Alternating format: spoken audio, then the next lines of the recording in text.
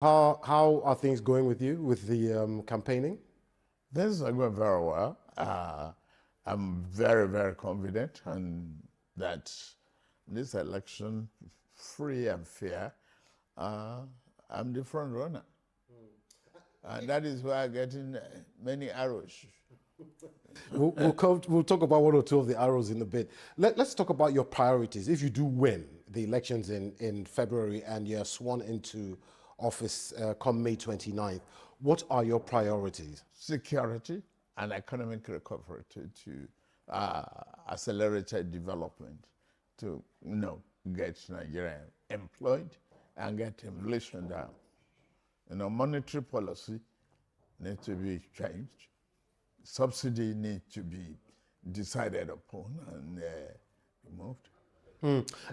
Security Yes, is a big problem for many Nigerians. And I remember in this very room in 2015, I asked President Muhammad Buhari when he was campaigning about that issue. And he said, well, we know what we're going to do. We know what we're going to do.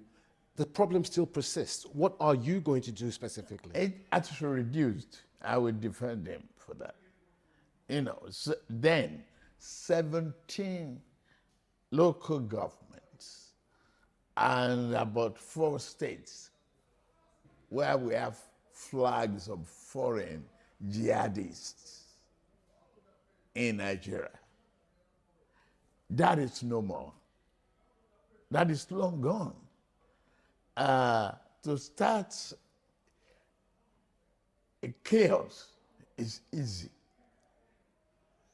To bring normalcy and redecorate is more difficult.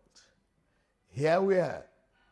Buhari has degraded, but not completely eliminated Iceworth. Then we talk briefly of lethal weapons and ammunition and technology equipment that could have helped accelerated the cleanup of those people. The West is yet to feel comfortable enough with a Buhari administration to sell us the arms. Do you think that will change? That might change with you, or will that change with you? It could change, it might not change.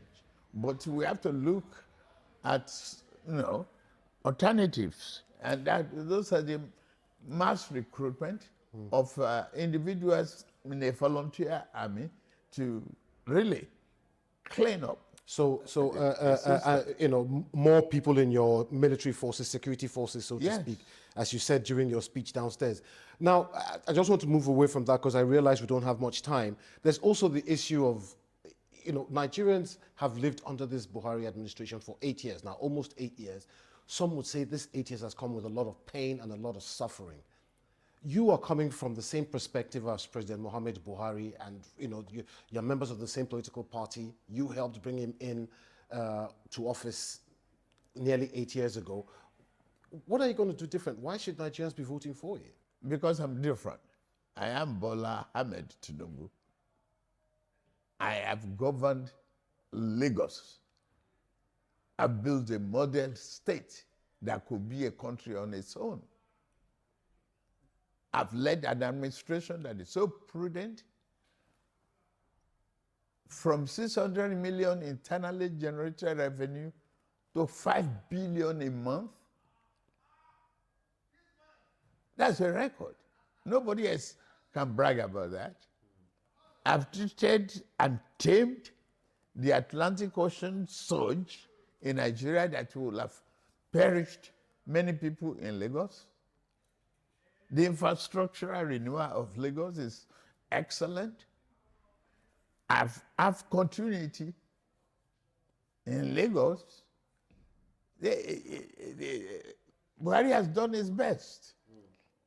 I can't run away from him being my friend, my leader in the party. I will not. Okay, so I mean, when you talk about money generated in Lagos, and I want to come to your own personal self. When you talk about, you're a very wealthy man. How do you know? Well, I mean, You are not my accountant. I'm not in your account, but this is speculation, and it's fine. You can actually rebut it or not. When I look at some publications and they say they're worth 4 billion, some is even more than that, but you refuse to explain where your wealth comes from. I know where you live in Lagos. It's a massive, sprawling mansion that takes up nearly a quarter of a street in a very expensive suburb. Why do you refuse? I mean, don't Nigerians have the right to know where the wealth of their next leader comes from? Because they got to know how to analyze and how to ask questions, not in the accusatory format. Are they enemy of wealth? If they are not enemy of wealth, investment do yield. I have an example of a Warren Buffett, one of the richest men in the country, in America and in the world. He started from stock buying and brokerages. I inherited great real estate. I turned the values around. I'm not denying my wealth.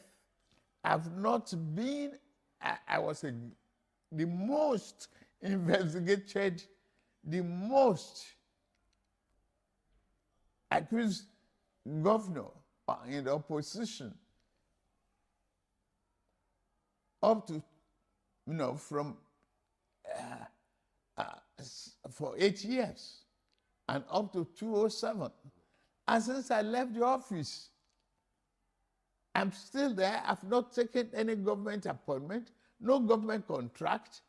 Yes, but some say the legacy you left in Lagos State was that, you were getting a share of the revenue that Lagos State was generating. Hey, excuse me, share what?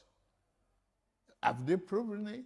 The World Bank has, IMF has investigated the record in Lagos. What's wrong with them? And I want to move away from that. It's envy. I think you've kind of explained that, and we don't have much time.